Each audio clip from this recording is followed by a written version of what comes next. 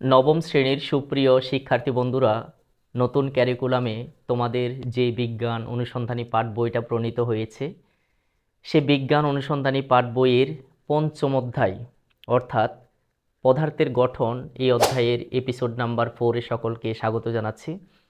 শিক্ষার্থী বন্ধুরা, আজকের এই এপিসোডে তোমাদের পঞ্চম অধ্যায়ের অর্থাৎ পদার্থের গঠন অধ্যায়ের ভীষণ রকমের ইম্পর্টেন্ট একটা টপিক নিয়ে আমরা আলোচনা করতে চাই। সেই টপিকটা হলো তোমাদের বিজ্ঞান অনুসন্ধানী পাঠ বইয়ের 83 পৃষ্ঠার পরমাণুতে ইলেকট্রন বিন্যাস নামে যে টপিকটা দেওয়া আছে, যেই টপিকের নাম শুনলে তোমরা অনেকেই ভেতরে একটা আতঙ্ক সৃষ্টি হয়, ইলেকট্রন বিন্যাস না জানি কত কঠিন। বেসিক্যালি এই টপিক নিয়ে আমরা আলোচনা করব। এই টপিকের মূল আলোচনাতে যাওয়ার আগে শিক্ষার্থী বন্ধুরা, তোমাদেরকে ছোট্ট একটা ইনফরমেশান দিতে চাই। গত ক্যারিকুলাম যেটা ছিল, অর্থাৎ তোমাদের মেথডটা শুরু হওয়ার আগে যখন গ্রুপ ছিল, সেখানে কেমিস্ট্রি নামে একটা বই ছিল, তোমরা অনেকেই জানো।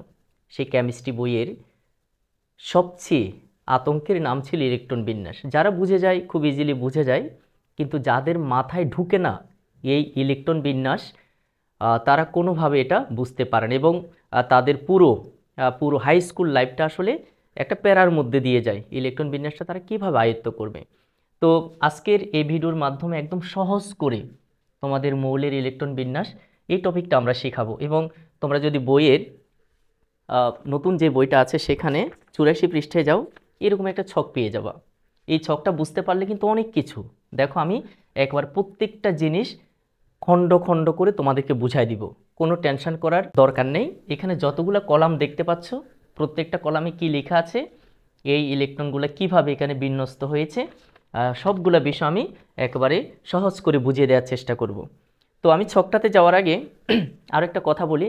এই ইলেকট্রন বিন্যাস টপিকটা, অর্থাৎ পরমাণুতে ইলেকট্রন বিন্যাস অথবা মৌলের ইলেকট্রন বিন্যাস নামে পুরো যে কনসেপ্টটা আছে, পুরো যে টপিকটা আছে, এই টপিকটাকে আমরা চারটা পার্ট করব। কাইন্ডলি তোমরা প্রত্যেকটা পার্ট দেখবা এবং এখানে আমার মন গড়া কোনো পার্ট আমি করব না। তোমাদের এখানে দেখো বইতে যদি 85 পৃষ্ঠায় যাও, দেখবা যে প্রথমত আজকের যে টপিকটা সেটা তো পাবা, পরমাণুতে ইলেকট্রন বিন্যাস, সেটা আছে 83 পৃষ্ঠায়। 85 পৃষ্ঠায় উপশক্তি স্তরের ধারণা, এই টপিকের পরে আগামীকাল সব কিছু ঠিকঠাক থাকলে আমরা হয়তো উপশক্তি স্তরের ধারণা এই টপিকে ভিডিও বানাবো। এবং তারপরের যে টপিকটা হবে সেটা আরও ইম্পর্টেন্ট, পরমাণুতে ইলেকট্রন বিন্যাসের রীতি, এবং সবগুলো বিষয় কিন্তু সেই এপিসোডে কিন্তু নিয়ে আসব। এবং তারপরে আবার ব্যতিক্রম ইলেকট্রন বিন্যাস, অর্থাৎ কিছু কিছু মৌল আছে যারা স্বাভাবিক নিয়মে বিন্যস্ত হয় না, ইলেকট্রনগুলো বিভিন্ন ক্রাইটেরিয়া মেনটেন করে বিন্যস্ত হয়, সেটাও আমাদের ইলেকট্রন বিন্যাস সংক্রান্ত 4 নম্বর এপিসোড। আমার মনে হয় প্রত্যেকটি এপিসোড তোমাদের দেখা উচিত। এবং তোমরা যদি রিকোয়েস্ট করো, তোমরা যদি কমেন্ট সেকশানে একটা কাজ করো যে স্যার আমাদের 4টা টপিককে নিয়ে, যে 4টা এপিসোডকে নিয়ে, অর্থাৎ ইলেকট্রন বিন্যাস সংক্রান্ত যে কয়টি এপিসোড আমরা আপলোড করব, তাদের সবগুলোকে কম্বাইন করে একটা ভিডিওর মাধ্যমে উপস্থাপন করেন। তোমরা যদি রিকোয়েস্ট করো কমেন্ট সেকশানে, হয়তো আমি একটা ভিডিও শুধুমাত্র তোমাদেরকে ডেডিকেশন করতে চাই, যেটার মধ্যে পুরো ইলেকট্রন বিন্যাসের পুরো প্রজেক্টটা থাকবে। তবে এখন আপাতত আমরা 4টা এপিসোড আগে তোমাদের জন্য আমি আপলোড করব, সেই 4টি এপিসোড কাইন্ডলি তোমরা দেখবা। তো আজকের এই প্রথম এপিসোডে আমরা যেটা করব, এই ছকটা আমরা বুঝবো। এই ছকে কিন্তু অনেক কিছু আছে, হ্যাঁ, একটু মনোযোগ দিয়ে দেখো, আমরা আলোচনায় চলে যাচ্ছি। তো ছকটাতে যাওয়ার আগে আমি যে কাজটা করব, আসলে ইলেকট্রন বিন্যাসটা কি, ক্যাপশনে লেখা আছে মৌলের ইলেকট্রন বিন্যাস। আমরা সবাই জানি একটা পরমাণুতে ইলেকট্রন থাকে, শুধুমাত্র ইলেকট্রন না, প্রোটন, নিউট্রন, ইলেকট্রন, এই 3টা কিন্তু স্থায়ী কণিকা প্রত্যেকটা পরমাণুর ভিতরে থাকবে। আমরা যদি বোর পরমাণু মডেল, তারপর রাদারফোর্ডের পরমাণু মডেলগুলো পড়ে থাকি, একটু আইডিয়া যদি থাকে, আমরা অন্তত এটা জানি যে একটা পরমাণুর ভিতরে নিউক্লিয়াস থাকে, তার বাইরে বিভিন্ন কক্ষপথ থাকে, এই কক্ষপথের মধ্যে বিভিন্ন ইলেকট্রন থাকে। এই যে এখানে এখানে এখানে এখানে এভাবে ইলেকট্রন থাকতে পারে। আমি ছকে যাওয়ার আগে বেসিক তথ্যগুলো একটু স্মরণ করায় দিচ্ছি, যদি তোমরা অনেকেই জানতে পারো, কিন্তু আমার মনে হয় অন্তত 2-1 জনও যদি না জানো, তাদের রিমাইন্ড করার জন্য হলো আমি এই কথাগুলো বলবো, ঠিক আছে। এই যে বিভিন্ন কক্ষপথে ইলেকট্রনগুলো আছে।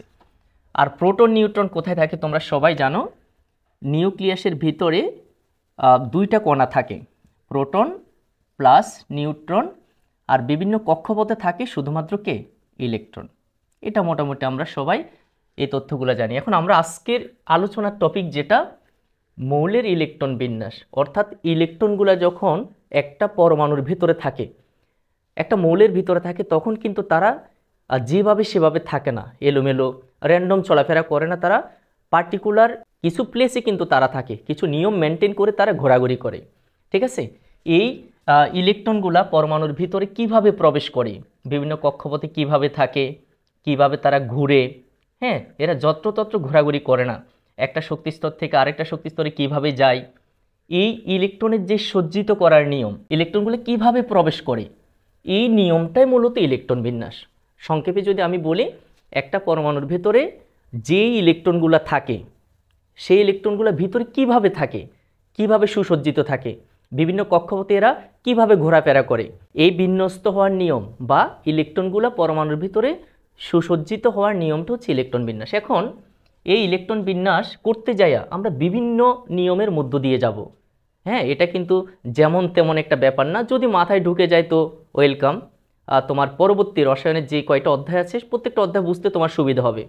আর যাদের মেন্টাল ডিপ্রেশনে চলে যাবে এই ইলেকট্রন বিন্যাসটা দেখে বা এটা কীভাবে আমি শিখবো, তার মানে তোমার বাকি যে অধ্যায়গুলো আছে এগুলো ঠিকঠাক মতো হবে না, যেহেতু তুমি চিন্তায় পড়ে যাবা, দুশ্চিন্তায় পড়ে যাবা।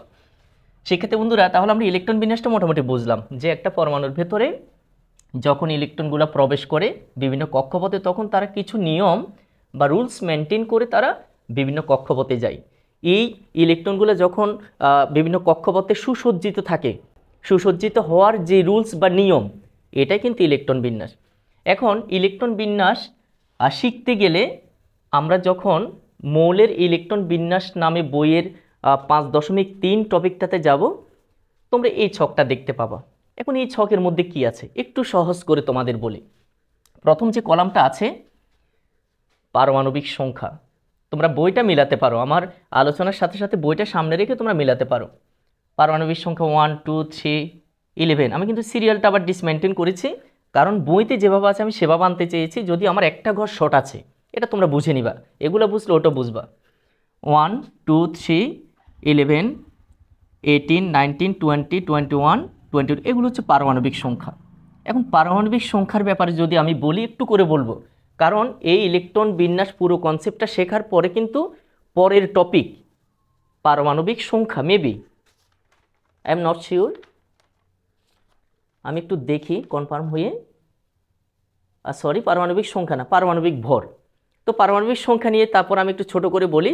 পারমাণবিক সংখ্যাটা হয়তো তোমার পিরিয়ডিক টেবলে পেয়ে যাবা, এই অধ্যায়ের পরে আরও একটা অধ্যায় আছে পর্যায় সারণী, সেখানে হয়তো তোমরা পারমাণবিক সংখ্যাটা পেয়ে যাবা।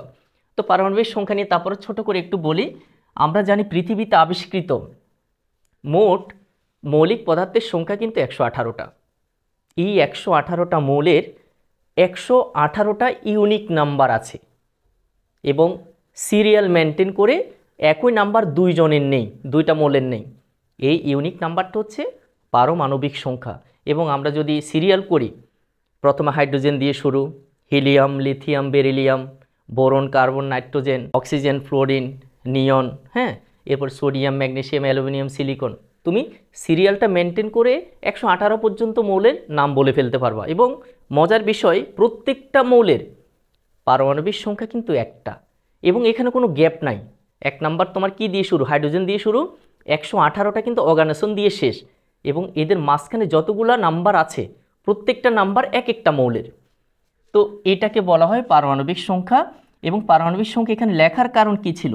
একটা পরমাণুতে যার পারমাণবিক সংখ্যা যত, তার মধ্যে কিন্তু ততগুলা ইলেকট্রন থাকে। মনে করে একটা পরমাণুর পারমাণবিক সংখ্যা 11, তার মানে সেখানে ইলেকট্রনও 11। তো আমরা পারমাণবিক সংখ্যাটা লেখার কারণটা নিশ্চয় বুঝতে পারছো। যেমন এখানে প্রথম মৌলটার নাম হচ্ছে হাইড্রোজেন, তার পারমাণবিক সংখ্যা 1, তার মানে তার মধ্যে ইলেকট্রন একটা, এবং সেই একটি ইলেকট্রন কিভাবে থাকে এটা মূলত আমরা করতে যাচ্ছি। তারপর যদি আরেকটা এক্সাম্পল দিতে চাই, 20 ক্যালসিয়ামের পারমাণবিক সংখ্যা। তো ক্যালসিয়ামের পারমাণবিক সংখ্যা 20 মানে কি জানো? ক্যালসিয়ামের মধ্যে 20টি ইলেকট্রন আছে। এই 20টি ইলেকট্রন ক্যালসিয়ামের ভেতরে বিভিন্ন কক্ষপথে কিভাবে থাকে এটাই মূলত আমরা শিখব। হ্যাঁ, আচ্ছা, গেল এটা। পারমাণবিক সংখ্যা নিয়ে আর কোনো কথা নেই। মৌল। মৌল নিয়ে বেশ কিছু তথ্য অলরেডি আমি দিয়ে ফেলেছি। আর 2024 সাল এখন, এই 24 সালের আগ পর্যন্ত এখনো পর্যন্ত পৃথিবীতে মোট মৌলের সংখ্যা কিন্তু 118টা।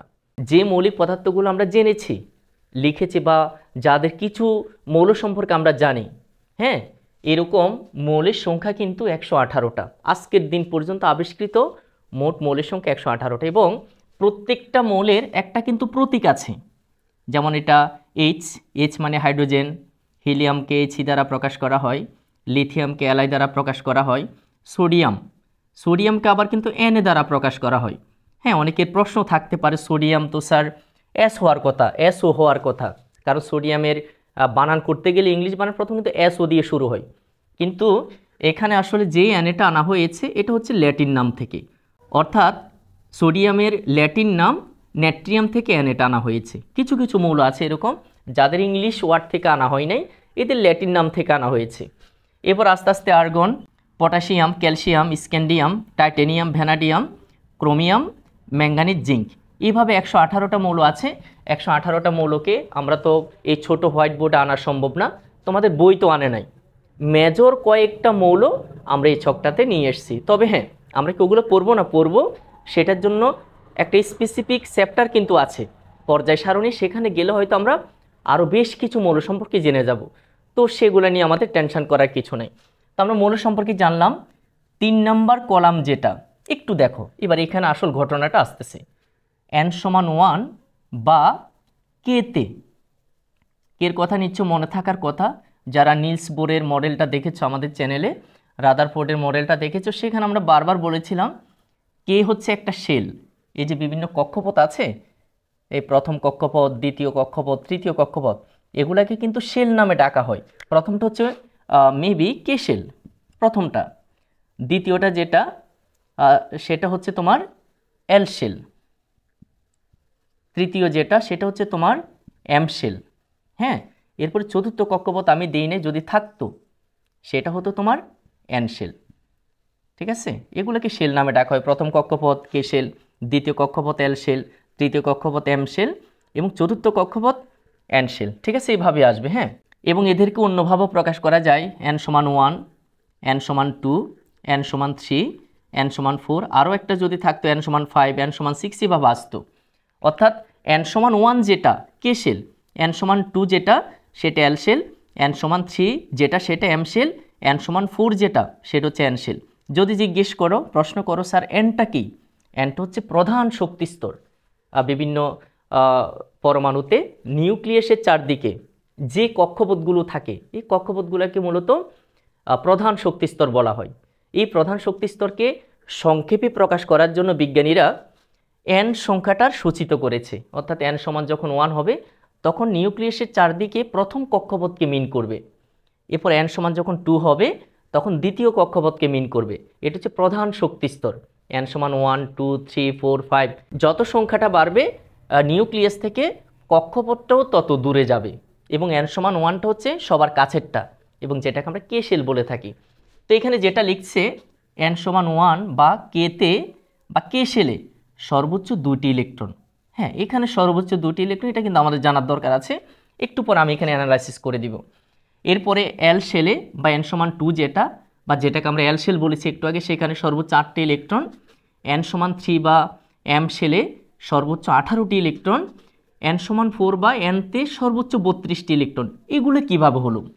আমরা এখানে দেখো বিভিন্ন ইলেকট্রন কিন্তু ওনারা দিয়ে দিয়েছে। এটা হুবহু আমি বই থেকে কপি করেছি। তো বইয়ের মধ্যে যে ইলেকট্রনগুলা বিভিন্ন শেলের মধ্যে দেওয়া আছে আমি লিখেছি, কিন্তু তারা কিভাবে দিল এটা বোঝানোর জন্য আমি জাস্ট 1 মিনিট সময় নিব। হ্যাঁ, কিভাবে বিভিন্ন শেলের মধ্যে বা বিভিন্ন কক্ষপথের মধ্যে সর্বোচ্চ ইলেকট্রন ধারণ ক্ষমতাটা দিল। তো সেটার জন্য আসলে আমরা একটা সূত্র অবশ্যই ফলো করতে হবে। সূত্রটা হচ্ছে 2n²। সবাই মাথায় রাখবা, 2n²। এটা কি? বিভিন্ন শক্তি স্তরে ইলেকট্রন ধারণ ক্ষমতা। শুধুমাত্র ইলেকট্রন ধারণ ক্ষমতা না, সর্বোচ্চ ইলেকট্রন ধারণ ক্ষমতা। মনে করো এই যে বিভিন্ন কক্ষপথগুলো ছিল, আমি একটু ছোট করে আঁকি। এই যে একটা কক্ষপথ, এই একটা কক্ষপথ, এই একটা কক্ষপথ। এই যে বিভিন্ন কক্ষপথগুলো তোমরা দেখছো, এখানে কিন্তু ওই যে শুরুতে বললাম একটা কক্ষপথে কতটি ইলেকট্রন থাকবে এবং তারা কিভাবে প্রবেশ করবে, এটা কিন্তু নির্দিষ্ট ক্রাইটেরিয়া আছে। তোমার মন চাইলে একটার মধ্যে 20টি ইলেকট্রন দিয়ে দিলা, আরেকটার মধ্যে 5টি ইলেকট্রন দিলা, আরেকটার মধ্যে 3টি ইলেকট্রন দিলা, এটা কিন্তু হবে না। এটা কখনো হওয়া সম্ভব না। এরা বিভিন্ন নিয়ম মেনটেন করে কোন কক্ষপথে কতটি ইলেকট্রন থাকবে প্রত্যেকটা কিন্তু ফিক্সড থাকে। তো একটা কক্ষপথে কতটি ইলেকট্রন থাকবে, সর্বোচ্চ কতটি ইলেকট্রন থাকবে, এটা বের করার একটা সূত্র আছে, সেটা হচ্ছে 2n²। অর্থাৎ কোন একটা অরবিটে বা কোন একটা শেলে অথবা কোন একটা বৃত্তাকার কক্ষপথে সর্বোচ্চ কতটি ইলেকট্রন থাকতে পারে, সেই ইলেকট্রন ধারণ ক্ষমতার সূত্র হচ্ছে কি জানো, 2n²। এখন আসো, যদি আমরা প্রথম কক্ষপথের কথা বলি, এটা হচ্ছে প্রথম কক্ষপথ, এখানে সর্বোচ্চ কয়টি ইলেকট্রন থাকতে পারবে? তো আমরা যদি লিখি n = 1 হলে বা কে শেলে, হ্যাঁ মনে আছে তোমাদের n = 1 যেটা, সেটা কিন্তু কে শেল। তো কে শেলের মধ্যে সর্বোচ্চ ইলেকট্রন কয়টা থাকবে? দেখো 2n²। তো n এর জায়গায় 1 হবে, এই যে প্রথম কক্ষপথ মানে n = 1, 1² দাও, তাহলে হিসাব করলে কত? 1² মানে 1, 2 1 2। প্রথম কক্ষপথে সর্বোচ্চ 2টি ইলেকট্রন, এই যে এখানে 2টি যে লিখলো, কিভাবে লিখলো নিশ্চয় বুঝে গিয়েছো। এরপরে n = 2, অর্থাৎ দ্বিতীয় যেটা, দ্বিতীয় কক্ষপথে n = 2 হলে বা কে শেল, পরেরটা হচ্ছে তোমার এল শেল, ওই যে ওখানে লেখা আছে এল শেলে সর্বোচ্চ কয়টি ইলেকট্রন থাকতে পারবে? সর্বোচ্চ, কম থাকতে পারবে কিন্তু এর থেকে বেশি থাকতে পারবে না। তো আমরা সূত্রটা দিচ্ছি আবার 2n²। তো n এর জায়গায় 2 দিব আমরা, হ্যাঁ 2 × 4, 4 × 8। এই যে দেখো এই কক্ষপথ যেটা দ্বিতীয় কক্ষপথ, এখানে কিন্তু সর্বোচ্চ 8টি ইলেকট্রন থাকতে পারবে। আমাদের টপিকটা ছিল মৌলের ইলেকট্রন বিন্যাস। এই যে শুরুতেই বললাম পরমাণুতে ইলেকট্রনগুলা কোথায়, কতটি ইলেকট্রন থাকবে, কিভাবে তারা থাকবে, হ্যাঁ কোনটার আগে কোনটাতে প্রবেশ করবে, এই নিয়মটা হচ্ছে ইলেকট্রন বিন্যাস। তো আস্তে আস্তে দেখো স্টেপ বাই স্টেপ সব কথা চলে আসছে। তাহলে প্রথম কক্ষপথে সর্বোচ্চ 2টা, দ্বিতীয় কক্ষপথে সর্বোচ্চ 8টা। যদি n = 3 হয়, অর্থাৎ কোন শেল, সেটার নাম কি ছিল? M shell. এম শেল, সেখানে কিন্তু 2n এর জায়গায় কি হবে? 3 হবে। সূত্র কিন্তু এটা ঘুরে ফিরে, n এর জায়গায় শুধু 1 2 3 এগুলা ক্রমানুসারে হবে। স্কোয়ার দাও, 3 3 কেন 9 2 18। এই যেখানে লেখা আছে n = 3 তে কি থাকবে? 18টি ইলেকট্রন থাকবে, সর্বোচ্চ 18টি ইলেকট্রন। এরপরে n = যদি 4 হয়, n = 4 হলে এবং সেটা n শেল হবে, হ্যাঁ এবং সেখানে ইলেকট্রন কয়টা থাকবে? দেখো 2n² বা n এর জায়গায় 4 দিয়ে দাও একেবারে, 4 4 16, 16 2 32টি। এবং আমাদের এখানে n = 4 কক্ষপথে অথবা n শেলে 32টি ইলেকট্রন থাকতে পারবে। এটা হচ্ছে সর্বোচ্চ ইলেকট্রন ধারণ ক্ষমতা, এর থেকে কম থাকতে পারবে। কিন্তু যখন বিভিন্ন কক্ষপথে ইলেকট্রনগুলো ঢুকবে, তখন কিন্তু এর থেকে বেশি ইলেকট্রন কখনো ঢুকবে না। প্রথম কক্ষপথে সর্বোচ্চ 2টা থাকতে পারবে, দ্বিতীয় কক্ষপথ যেটা সেখানে 8টা থাকতে পারবে, তৃতীয় কক্ষপথে 18টা, এর পরেরটাতে 32টা। এবার আসো আমরা আস্তে আস্তে এবার 6কে ঢুকে যাচ্ছি আমরা, হ্যাঁ আমরা প্রত্যেকটা কলাম নিয়ে আলোচনা করে দিলাম। এখন প্রথম যে মৌলটা আছে হাইড্রোজেন, তার পারমাণবিক সংখ্যা 1। একটু আগে বললাম পারমাণবিক সংখ্যা যত, ইলেকট্রনও কিন্তু তত। তার মানে আমরা ধরে নিলাম হাইড্রোজেনের মধ্যে শুধুমাত্র একটি ইলেকট্রন আছে। আমরা যদি একটা হাইড্রোজেন পরমাণুকে বোঝার জন্য আঁকি, হাইড্রোজেন পরমাণুকে ধরো, হাইড্রোজেন পরমাণু শুধুমাত্র নিউক্লিয়াস থাকবে আর একটা কক্ষপথ থাকবে। যেহেতু তার ইলেকট্রন শুধু একটা, তো একটা ইলেকট্রনকে আমরা এখানে দিয়ে দিতে পারি। তো একটা ইলেকট্রন কোথায় থাকবে? আবার প্রথম কক্ষপথে থাকবে, কারণ প্রথম কক্ষপথে ইলেকট্রন না থেকে কখনো দ্বিতীয় কক্ষপথে যাবে না। প্রথম কক্ষপথ ফিল আপ হওয়ার পর তখন আস্তে আস্তে ইলেকট্রনগুলো দ্বিতীয়, তৃতীয়, চতুর্থ কক্ষপথে ক্রমান্বয়ে প্রবেশ করবে। এবার আমরা যদি হিলিয়ামে আসি, হিলিয়ামের পারমাণবিক সংখ্যা ছিল 2, আর আমরা জানি পারমাণবিক সংখ্যা যত, ওই পরমাণুতে ইলেকট্রন সংখ্যা তত। এবার এখানে 2টি ইলেকট্রন বিন্যস্ত হবে। এখন 2টি ইলেকট্রন কিভাবে থাকবে? মাঝখানে নিউক্লিয়াস, আর হিলিয়ামের 2টি ইলেকট্রন প্রথম কক্ষপথে থেকে যেতে পারবে, কারণ এখানে প্রথম কক্ষপথে জায়গা আছে 2 জনের। প্রথম কক্ষপথে সর্বোচ্চ 2টি ইলেকট্রন থাকতে পারবে। যদি 3টা হতো হিলিয়ামে, তখন একটি ইলেকট্রনকে হয়তো তারা জায়গা দিতে পারতো না, তখন ওই ইলেকট্রনটাকে হয়তো তারা পরবর্তী কক্ষপথে পাঠিয়ে দিত। এখন আপাতত আমরা ওই চিন্তা করছি না, যেহেতু হিলিয়ামে শুধুমাত্র 2টি ইলেকট্রন, এই কারণে প্রথম কক্ষপথেই 2টি ইলেকট্রনকে পোষাবে। এই জন্য এরা লিখলো n = 1, 2টি ইলেকট্রন প্রথম কক্ষপথেই থেকে যাবে। এবার লিথিয়ামের ক্ষেত্রে আসো। লিথিয়াম 3টা পারমাণবিক সংখ্যা 3, তো 3টা কিভাবে বিন্যস্ত করলো? প্রথম কক্ষপথে 2টা, এখানে দিল 2টা।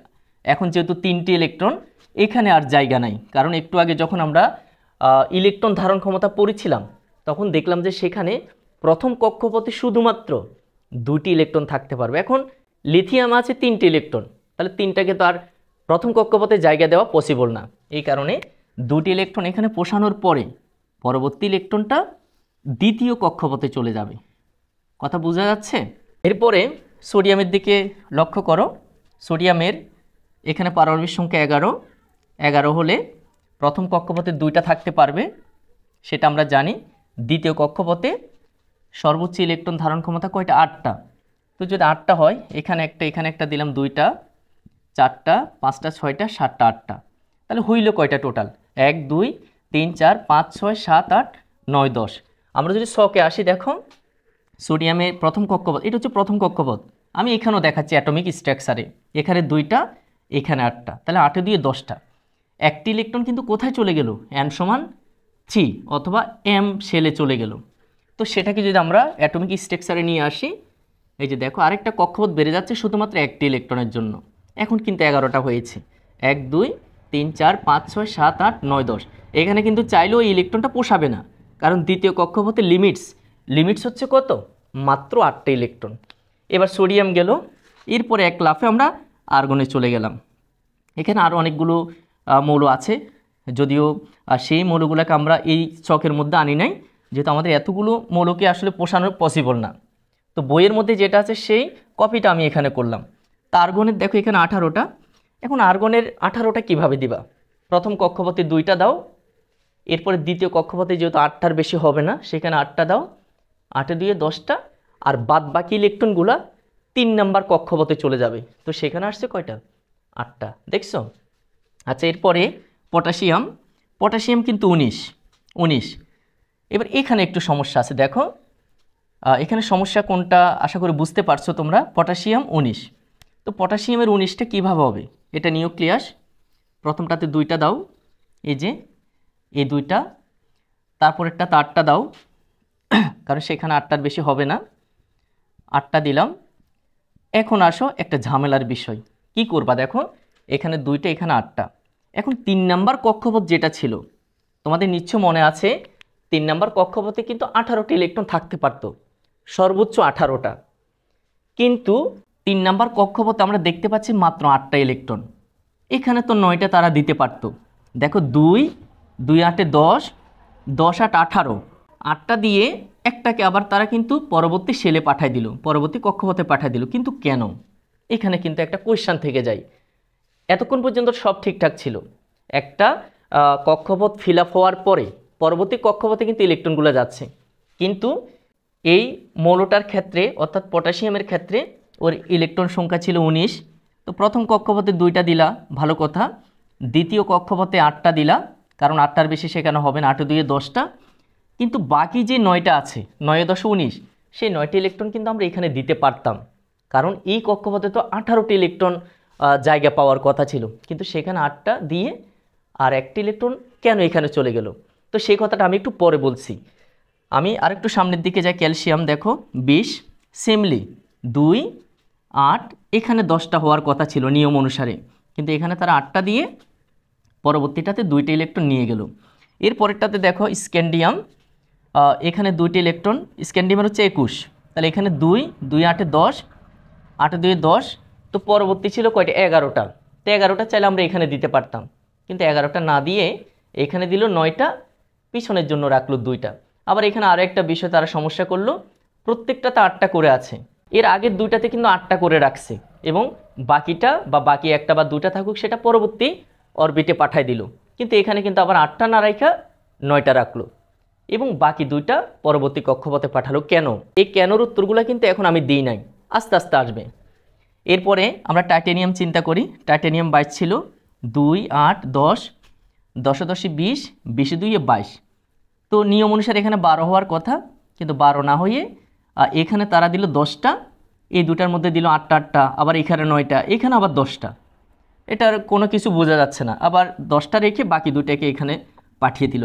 এবং তুমি যদি শেষের দিকে যতগুলো মৌল আছে প্রত্যেকটার ক্ষেত্রে যে বিষয়টা খেয়াল করবা, প্রথমটা এবং দ্বিতীয়টা ঠিক ছিল, কিন্তু 3 নাম্বারে এসে তারা একবারও এই ক্রাইটেরিয়া বা নিয়মটা তারা মেনটেন করতে পারে না, ফলো করতে পারে না। কারণ এখানে 18টা হওয়ার কথা ছিল, কিন্তু একটা তো আমরা 18টা না দেখে, নিয়ম হচ্ছে 18টা ফিল আপ হওয়ার পর যদি থাকতো পরবর্তী শক্তিস্তরে যাওয়ার কথা ছিল, যেটা নর্মাল নিয়ম, একদম সাধারণ সেন্স থেকে আমরা এই কথাটা বলতে পারি। একটা কক্ষপথ ফিল আপ না হতে পরবর্তী কক্ষপথে কেন ইলেকট্রন যাবে? প্রথমে 2টা, তারপর 8টা, এরপরেরটা তো 18টা হলেই তো ভালো হতো, এরপরে যদি থাকতো হতে পরবর্তী কক্ষপথে যেত। কিন্তু এখানে ঠিক এই মৌল থেকে শুরু করে নিচের দিকে যতগুলো মৌল আছে সবগুলো কিন্তু তৃতীয় কক্ষপথ ফিল আপ না হতে পরবর্তী কক্ষপথে ইলেকট্রনগুলো চলে যাচ্ছে। কেন? এটা কিন্তু একটা রহস্য থেকে গেল।